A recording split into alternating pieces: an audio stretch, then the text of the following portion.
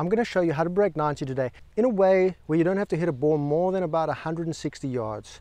You just have to pick the right tees, take what you can do, hit the clubs you can hit as far as you can, as reliably as possible. For some people, that's not more than 160, 170 yards.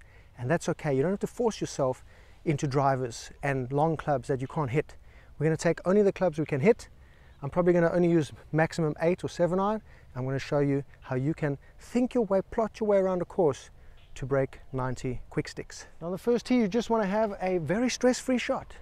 Why make your round start with a stressful shot? Let's go stress-free, get this in play, and we'll just plan our way around this course, shot by shot, easy game.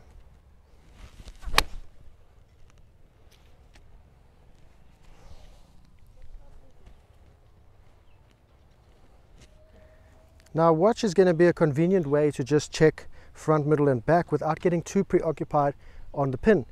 Majority of the time you want to be playing middle to back distance. A lot of people end up short. I was watching a hole the other day on this course. Everybody's 10 yards, 20 yards short of the green. Play to the back edge of every green. That's what we're going to do today. I've got 207 yards to the back edge. Now I don't have a 207 yard club today. So I'm going to hit something to the right because we have bunkers on the left. I think I can chip something onto the green reliably, maybe from 50 yards or so. Sometimes you want to avoid those shots if you can't hit them and lay them back to a distance you can hit. I wouldn't necessarily advocate going 100 yards, but you can. But play it and adapt it to the way you play.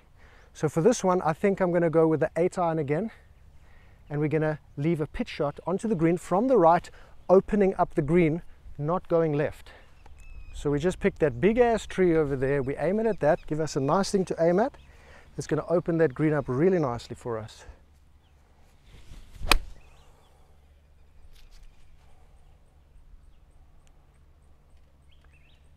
Okay, I pulled it a bit to the left, a little draw on it, and it's set up beautifully, chip and punch.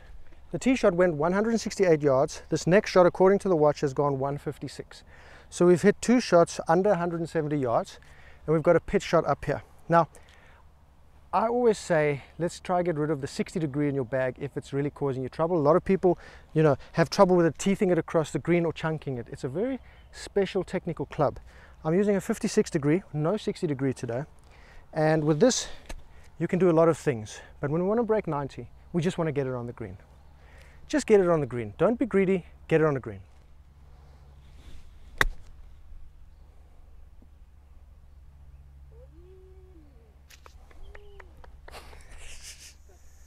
As a break 90 player, I want you to make these putts. Don't pick them up as gimmies, because these, when you get down to the 80s, into the 70s, you really want to be confident of these. For when you're playing real games, competitions, match plays, you don't want to be nervous. A lot of people just come and take these away or just stab them with one hand. You want to make these, but don't be cute. Don't be cute.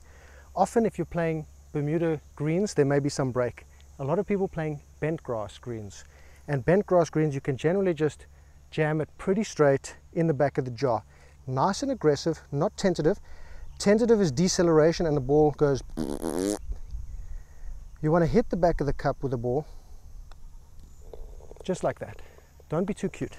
Now, I know what you think. Here comes Matty Boom Boom, #1 Lithuanian golf YouTuber, playing his short irons. How easy. That's not the point. You can look at these concepts and you can say, hey, I hit the ball that distance, or I hit my club that distance reliably. Look, it actually works. I can plot my way around a golf course. Now I'm hitting pitching wedge here, not to be an asshole, but to show you how to break up the hole so that you can actually score better without putting pressure on yourself. It's a par 4, right? But we've got bunkers in the way, we've got dangers everywhere. I can show you how to break holes up into bite-sized chunks so you can manage a score under 90. Some holes you're going to attack, and I'll show you those. But some holes you may need to hang back, you may need to break it up into a par 5 by adding 1 to the par of the hole, because par is a social construct. So here comes a pitching wedge, par 4.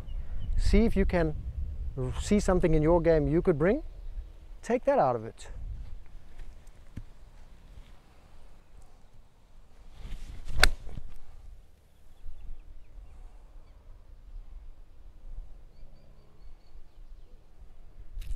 Now look, you could hit your hybrid. You could hit your fairway with whatever you want. You can get it further up there and attack this hole.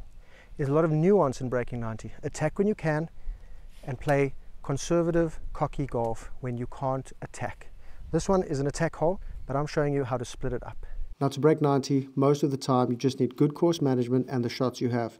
But sometimes, no matter how good the plans are that you've made, your ball striking or your swing has disappeared. And that's where Swingtweaks app comes in. Download Swingtweaks app, upload a swing down the line and front on in the app. Tell them all about your game, and the PGA Pro is going to assess everything. He's going to take a look at your swing. He's going to give you tailored advice in order to improve your game. He's going to give you drills. He's going to give you things to check and notice on the driving range so that you have a coach in your pocket anytime you need it. Each tweak costs about the same as a sleeve of golf balls. Now, instead of smashing away another sleeve of golf balls in your weekend round, why not invest in your swing? Use my code PLAYERS for 20% off your first tweak. Just imagine being able to smash 90 not only by 2 or 3 shots, but maybe even by 7 or 8 shots, just because now you can execute all the plans in your head because you can hit the ball where you need it to go.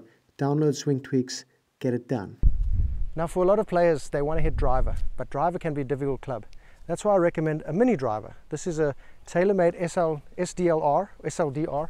It's a driver, but it's a 14-degree driver, mini driver. I've never hit it. I just bought it off Facebook Marketplace. The grip is old and slippery. Let's see what happens. This can be a reliable tee club instead of going for the full driver.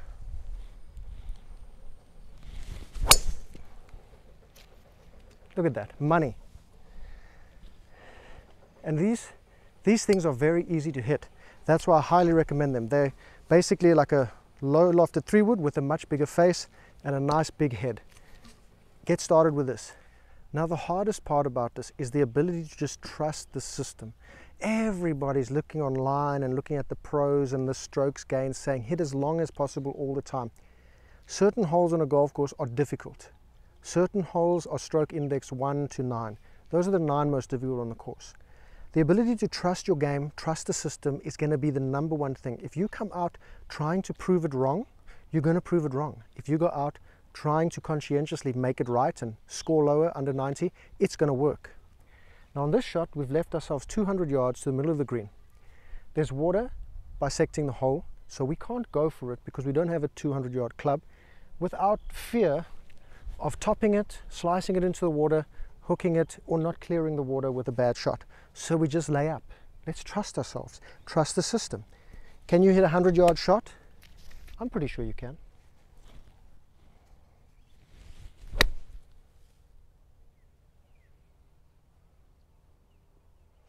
Remember, back edge. 123, 124 to the back edge. On this hole, you can go directly at the hole, but there's a bunker there scaring you. Take the bunker out of your mind. Go right of the pin. We just need it on the green or green side for a chip and a putt or a 2-putt.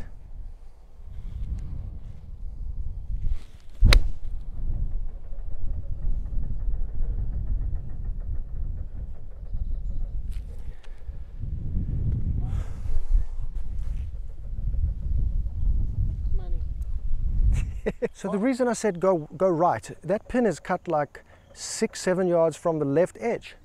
Look at all the space we have here. I just got really lucky and I've put it to a close distance. Anywhere up here, anywhere back here, anywhere up here is fine. We've avoided that big bunker. Play away from the danger, play towards safety. This is a big area here. I just got real lucky. Let's see if we can make another passkey. What a lot of people who are trying to break 190 do is they hit it way past on downhill and then leave it short on the way back. Be very conscientious of getting it close to the hole for a tap in, but if you do hit it way past, hit it firm again, because now you're going uphill. Don't leave it short on your second putt. Well, that's beautiful. We've got a 443-yard hole to the middle of the green here. We've got water breaking up the hole. We're going to have to just think clearly on this hole. We don't need to be heroes. This is a hole, I think it's stroke 1 index. This one can give you an 8 or a 9 if you're not careful. So I'm going to hit my 7-iron. It's about 170, 180 yard club. We're into a breeze. It's pretty wide at this perspective. You shouldn't have a problem if you have a semi-reliable club that goes 150, 160, 170. We only need to hit this bad boy in 4 shots.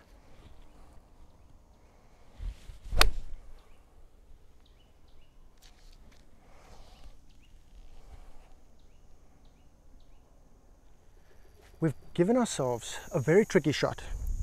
It's 251 to the front edge, that's basically to clear the water. 278 to the back edge. That gives us a conundrum. Are we going for it in 3 or are we going for it in 4? We should decide now. That will decide this shot to set up the third shot. If this shot is not good, obviously you're going to go for it in 4. If you hit a good one here, you have to be sure that you can make an easy decision on your next shot. And I'm going to hit, probably off this lie, a 9-iron. It has nothing to do with the distance. It has purely to do with the lie. So from this lie, if I hit a 9-iron, ball above my feet, it's going to draw a little bit more. And I want to use less loft because I find higher loft draws more. So from 267 to the middle or 280 to the back, if I can leave myself a 150-yard shot in here or less, I'm going for it. And you have to decide what's your limit, upper limit, of how you can reach the green. If it's too far and you try to hit it too hard, that's when we go wrong. You need to get the ball and make the decision to go for it from your comfy upper limit. Not the upper, comfy upper.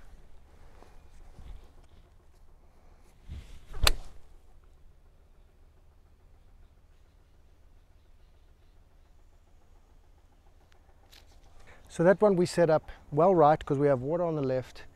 Always play away from the danger, leave yourself a shot. We don't want to be in hazards, OB or bunkers as often as possible, just somewhere in play. That was way right, came in left, we got a shot. Isn't that lovely? Isn't that lovely? 125 to the middle, 139 to the back. We're going back edge here. That's the number we're hitting. So from 140 into the breeze, I'm going to hit a pitching wedge, normal shot. If that's your 7, if that's your 6, hit the 6. If this carry of 115 yards scares you, go left. It's a much shorter carry. Pitch on from the left. There's only one bailout area, and that's on the left. Look for the safety. Look for the safety. Don't be ashamed of going left, making sure you clear that, and then chipping on. You're still on in 4. You can make a putt. At worst, a bogey. Pitching.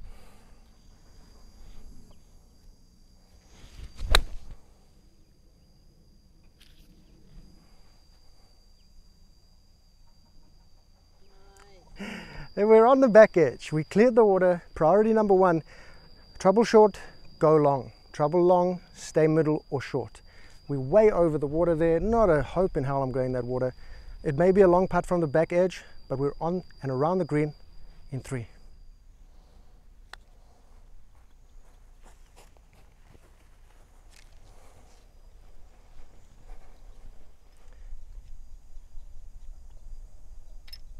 One eternity later. You have to say action, bro. Action. Like. I'm like. Okay. I wouldn't be playing the white tees normally to make it consistent, but I'm taking it back here to the blue tee where we have 152 to the middle and 167 to the back edge. I brought it here because it's a difficult shot. It's over deep ass bunkers, really scary bunkers. But what you can see on the left, like all good Jack Nicholson courses, he leaves a bailout somewhere. You don't have to take this line over the bunker unless you're confident. So what I'm going to do is eliminate that bunker. We're playing this like a par 4. It doesn't matter. We just don't want to get a bunker shot, right? It's very tricky. So we go left, pitch it on the green, maybe get up and down, maybe make a 4. Easy game. So we go back.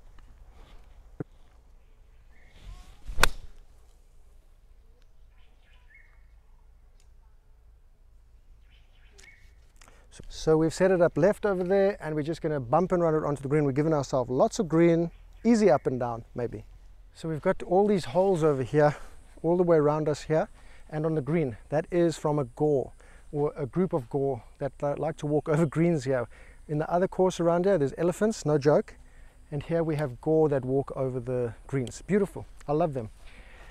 So what we have here, players, is we've left ourselves this pitch shot because we were just avoiding the hell out of this bunker. So we want to keep it low here. You know, a lot of people think it's 60 degree or 56 degree all the time around the greens. At higher scores, 90 something plus, I don't think it works unless you're really adept at it. Of course, we need to understand that we're high IQ people. We don't need to listen to low IQ. Low IQ will tell you Matt's hitting 8 iron, so I'm going to play this course with 8 iron. No, take the gist. Matt's saying I mustn't hit my 56 degree, but I'm a bomb.com with my 56 degree. Don't stop hitting it if you really are good with it.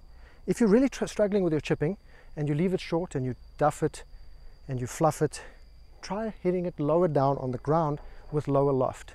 The thing it allows you is a much more ability to make a small error and still have a good shot. So, I mean, I don't really do it as much with a 7, but I'm going to show you with a 7 iron here how we can just pitch it on the front, pick a spot there, and just let it roll up.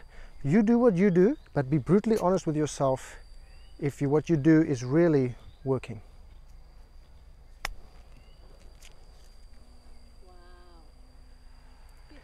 Wow. Now with the chip shot, you have to remember, you have to read the green. I watch a lot of people with a 56 or 60 degree pitch it like so close to the hole, maybe a yard from the hole, or try land it at the hole, bouncing over the green, leaving themselves 30-foot putts. It's a putt. Once it bounces on the green, it takes 2 bounces and it's rolling. Read the green like a putt, pitch the ball to a spot that will land and roll, and take the break, and imagine the ball rolling. A lot of people over 90 don't know this. They try pitch it at the hole, and that keeps their scores 95 plus.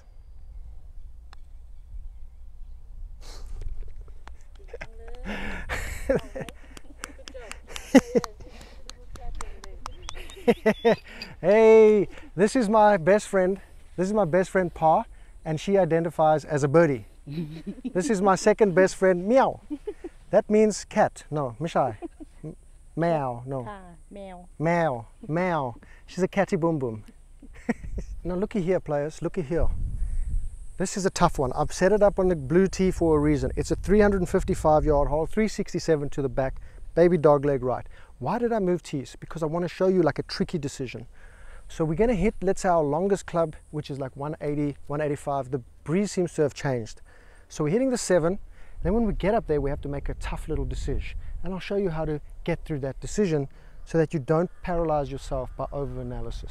We're going to get there. We're going to do it. We're going to break up these holes like a couple of bouses.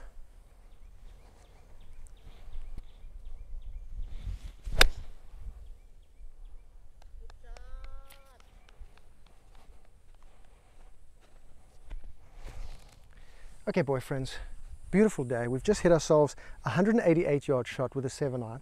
We now have 175 to the back edge. We have a huge depression there with water, and to the front edge is 147. So we have to hit a shot we can guarantee go 147. Now remember, in break 90, this is when you need to start taking notice of the environment. You can't just play to a distance. What do I mean? How's your lie? Is the ball going to fly as much as normal or not? Start taking note of that when you're playing, after your shot. How did that work out? Next, we're going uphill. It's probably 175 to the back edge, playing 182 because it's uphill. The breeze has changed again, is now into us. It's probably playing 185. So we have to hit a 185 club to hit the same distance of 175. That's how it works. We're not playing copy-paste to a number. We're playing to the lie, the elevation change, and the wind. Sometimes the temperature also takes some distance off your shots. So we're going to hit a 7 iron here, just to the back edge, into the breeze. Try hit the back edge. We want to be sure to clear with a mediocre strike, 150 yards to get over that water hazard. And this, even with a poor strike, is going over.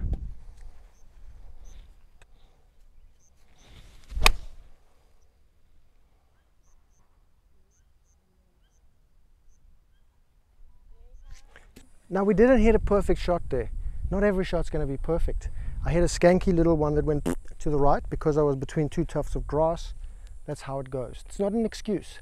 This is the difference between someone in the 90s and 100s saying, don't make excuses, man. You just hit a bad shot. No. Once you get very educated at this game, you start to understand that this lie, the turf underneath, the grass, the grain of the grass, where the ball's sitting, is 100% the only thing that affects the beginning flight of your ball and the contact with your club. The rest, the wind, everything you can take into account. But if you don't take this into account and you just see yourself hitting bad shots when you didn't pay attention to the lie, you're cheating yourself out of learning about golf. Learn about the lie. Start making adaptations. Ask low handicap players to help you. It'll help. Okay, Now look, maybe you're not feeling that confident. Maybe you're not going to fly 150 yards confidentiality up there. So we're going to take a confidential club that gives us a lot of confidence and just leave it short of this water hazard to 75 yards, leave ourselves like a 100-yard shot in. Because what other option do we have? It's that or lose a ball trying to go like, no man, I don't play pat golf, man, I go for it. You want to break 90, you listen to the master.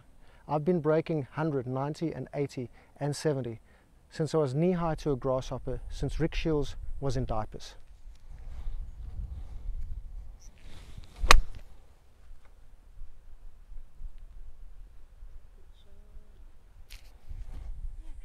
Now you'll notice when I talk to you, I don't like to give you bad things. I don't like to give you bad juju. It takes one line from one pro, one commentator on one silly PGA broadcast to just get something in your head. You have to stand guard at the entrance of your mind. Someone's saying, oh, look how that pro, how he chipped it. These things get stuck in your head for no reason and you start thinking them on the course. I want your head clear and empty. You need to come here and just hit shots, one after the other. Every shot is its own thing. Respect the course designer. Respect every shot fully. This one is 75 to the pin, 85 to the back edge. Do we have that shot? Well, we certainly have that more than we have the 180-yard shot.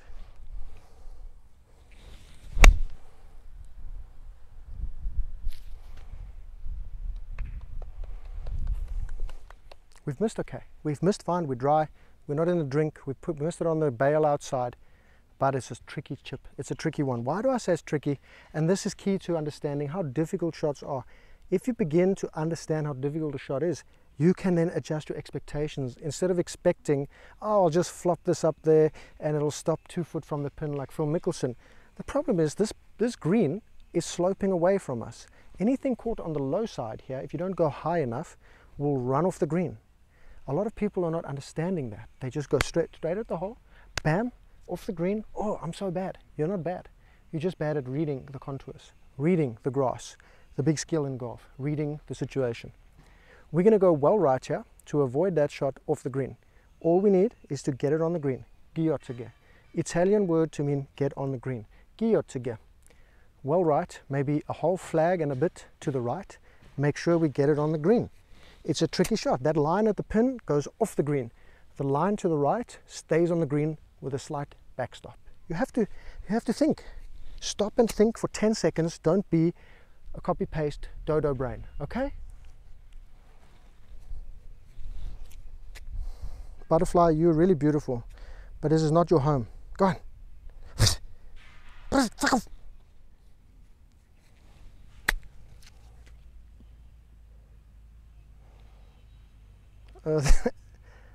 Just that butterfly did not last. He wouldn't get off the golf ball. Okay, we got really lucky. We got really lucky, but we sacrificed the butterfly for the shot. It's very sad, but he made the flight come out. The butterfly made the ball come out lower. Now he's gone. Ready? This doesn't change at 400 plus yard par 4s. It doesn't change, it's the same thing. It basically turns into a par 5. 410 yards. Why am I going to go crazy and try bash something there? Probably not going to hit it in 2 anyway. Let's take it easy. Take it easy and just hit something relaxed, comfortable. Let's get in play, get the next one, put it on, make a par. What an easy game we play.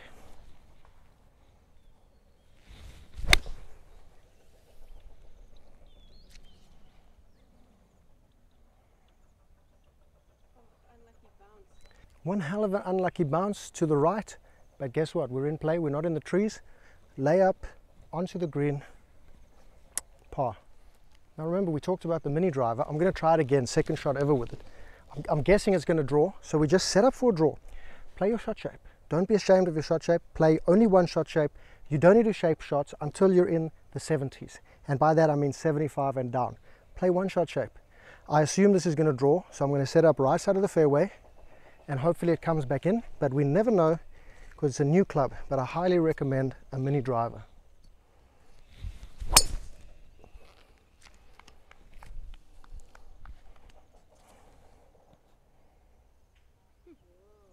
What a beauty. Huh? Beautiful thing about these watches is they tell you the clearance over the water.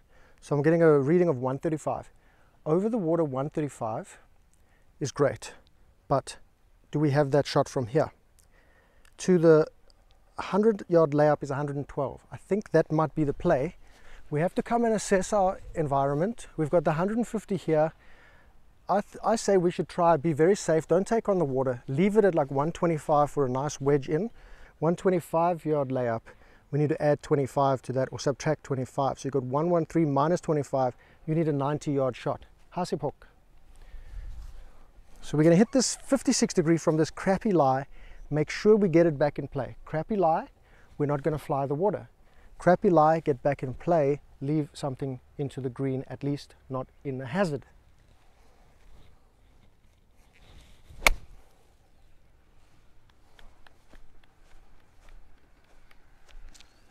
Beauty. Kind of didn't take into account this heavy slope here, and that's part of the problem. We have to take into account these things. The ball landing down here bounds on, so I was lucky just to stay short. It's very close to the hazard line, so that's reading the conditions. Sometimes you don't and you hit in the water, you're like, damn man, I'm so bad. No, read the conditions. You actually probably hit a good shot. We're going back edge here, 115 yards with a sand wedge, 56 degree, pins right in the center of the green. We can just hit it center of the green unless we hit a big fade or a big draw where you have to set up for your shot shape. I'm going to go pretty straight here, back edge, leave a putt for a par.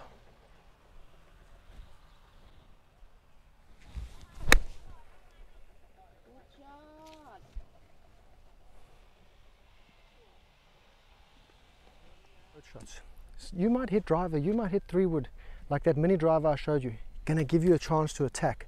Why are you not breaking 90 if you can attack so many par 4s? Why? Because you're missing in the wrong place. You're pin hunting. You're not taking into account your shot shape. Look at this hole. We've got mega space on the left, mainly short left. Right side you don't want to be. Have a look, have a look. Because you've got a big slope down there. Now you're pitching up onto the green from the rough. Short is good.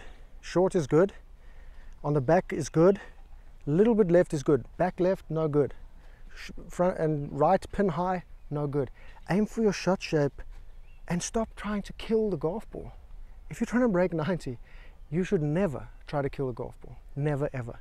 Because it's a scoring barrier that doesn't require you to be pro level. It doesn't require you to do things you don't need to do. You can get around a whole golf course with a 7-9 and break 90. Believe that.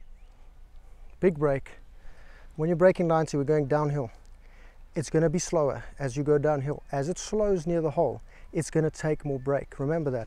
The first bit of the putt, not much break, but as that ball dies, it starts to take the slope more. It's like riding a wave onto the beach. As that thing moves and you slow down, you start moving further and further in that direction very slowly, just like a putt. If we make this, we are really fantastic people. Well, I mean, I'm not at Augusta, so it's not that fast. But if you leave yourself a little tap-in-ski and you go to 5 on that very difficult hole, money. We've got one of those par 3s over water. It's a sucker pin. Don't be suckered into the sucker pins.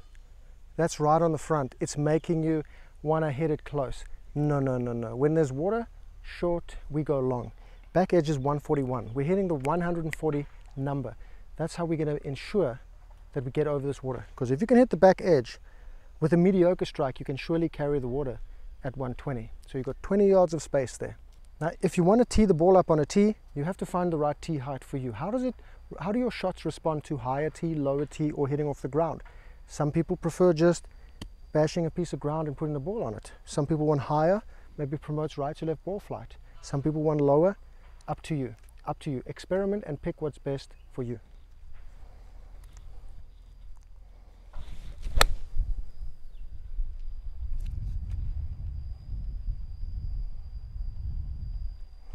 We're on the back edge. Could be a chip, but the main point is to show you how to keep it dry. Keep it dry. We're going to score. We may get up and down. You might chip it in. Hit it in the water. You're taking a drop. You're making a 5 or 6. Isn't that crazy? The watch told me 141 was the back edge. This ball went exactly 142. So I should be on the back edge, but clearly the GPS is a little bit out. That can happen. But usually if I'm attacking, of course, when it's confident play, aggressive play, I'll hit a 48 degree, try get a hole in one. But you build that level of confidence up by slowly getting comfortable clearing water, eliminating it from your mind by focusing on things further away and not on the problem. Now we're going to hit our 56 degree, and with these kind of chips, what I like to do is just lay down the club. You can open it and grip it while it's open. And I like to hit with a slightly open face of this cow grass and just hit a normal little chip ski right on the green.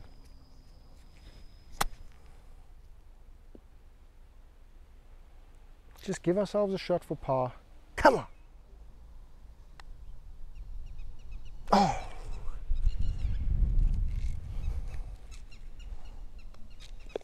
We're always in the hunt for a par with this style of golf. You know, just get it around the green, chip and putt as best you can. A lot of practice on the chipping, a lot of practice on the short putts. Eventually they start dropping. You have a day where you don't just break 90. You don't merely break 90. You slash it. Maybe an 83, 84, and you surprise the devil out of yourself. And that's how you're going to do it. Just following the system. Okay, scabangas and scabarash, okay? What I'm doing here is I'm teeing it up on the right side. Why do I do that, big dogs? Because we have water and shizer all down the right side, okay? We have all that stuff on the right that's just tempting us. Let's get it out of our mind by going to the side of the problem and hit as far away from it as we can, giving us a direct line over something, not a diagonal line. If you can remove diagonal carries and turn them into 90-degree carries, you're going to feel much more comfortable on this golf course, or any golf course, especially Jack Nicholson courses. So we've got a 7-iron here. We know it's going to go like 170, 180. I'd say I'm not going to reach that bunker on the left, so why not just take the shortest carry and hit it at that bunker, knowing it's not going to go in, but knowing that we're going to clear this water and we've eliminated the whole 50% of the right side.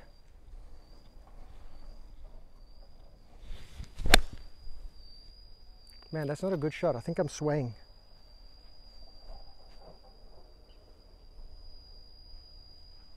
Hey man, sometimes you're going to hit some shizer shots. We hit it left of that bunker, we just pulled out of the shot. Going to happen to us. We have to clear this, and let's see, we've got 330 to the middle. Let's see, this one went 192. So let's see what we can do to clear water. 90 yards. We need to hit a shot at least 90 yards to get over this water. Can we get it to, let's say, 150 layup? It says it's 154 to the layup. Not sure how that works because it's 334 to the hole. So let's do what the watch says, say 154 over there toward the 150. We're going to hit le cow.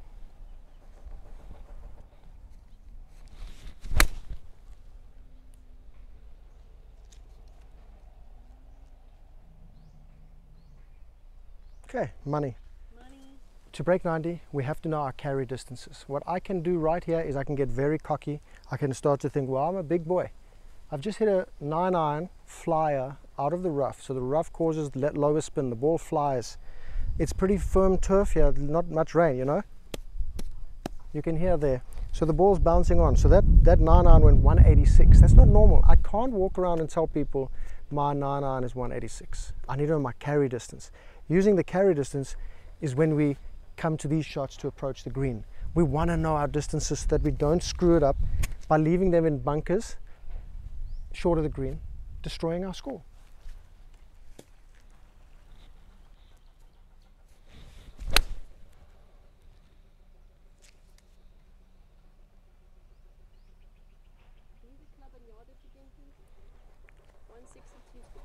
$162 162 to the back, 9-iron ski. Now sometimes we can't putt it, even though I say as often as you can putt it when you're next to the green. Still, for a lot of people, this is a very tricky chip. A putt would probably give you a great result. What's a great result from this situation with a big slope there and the pin over there? Because if you hit the slope, it's going to run. If you putt it, you're going to have to go far upright. It's a difficult shot. This is where we understand how difficult a shot is. So I would rate this about a 7 and maybe an 8 for a mid to high handicapper because of understanding the contours. What's a good result from this shot? Realistically, 4 to 5 feet is an excellent result because of the slope pitch, because of the lie situation. From here, 3 feet, 2 feet is a good result. This one, I'd say 4, 5, 6 feet would be great. So I'm going to have to chip this one with my open face technique and try clear as much of this slope as I can. But generally I would say you should putt it. I'll putt one for you as well to show you. Do you see how that slope just takes it? Now to me that's an excellent result. Meow, putter. So I'm happy with that result. I would like to be closer, but it's like I say, it's a tricky shot. You have to understand the difficulty of your shot. If I'm putting it, of course, we have to go so far up because that slope's going to take the ball. So watch how high I have to go here. You have to go way up there like that, and that's generally going to give you a great result like that. What's that? 5, 6 feet? That's money if you're a 15 handicap, even a 10 handicap.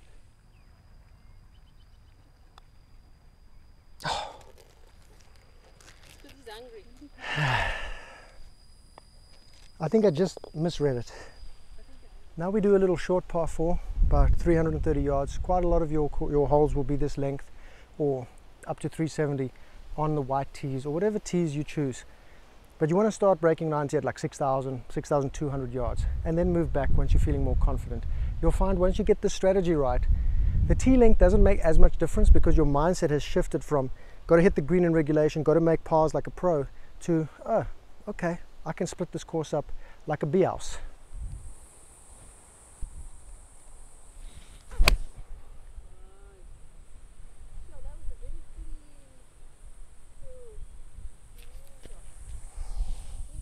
Well, we've really made a little mess of that. We only went 150 yards with that little puffy fader into the wind. So we left ourselves 190 yards to the back edge. We have bunkers on the left, so we don't want to go in those. And we have a very small entrance to the green on the right side. We're not going to really be able to use that, so we're going to stay short of the bunker right and pitch on through that gap that you can see at the front of the green.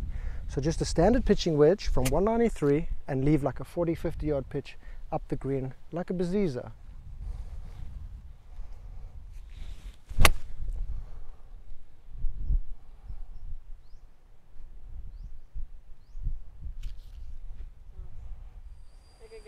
Look at this money shot I've just left myself.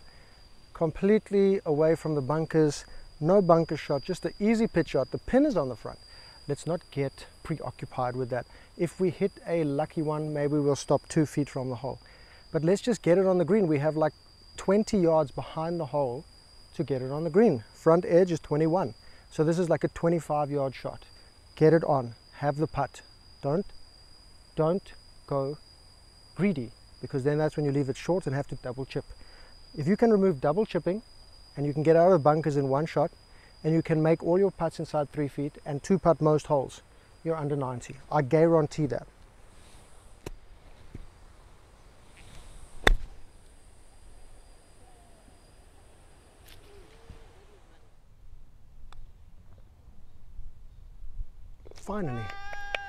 Finally a putt. Now players, that's how you do it, okay? I don't tell you lies.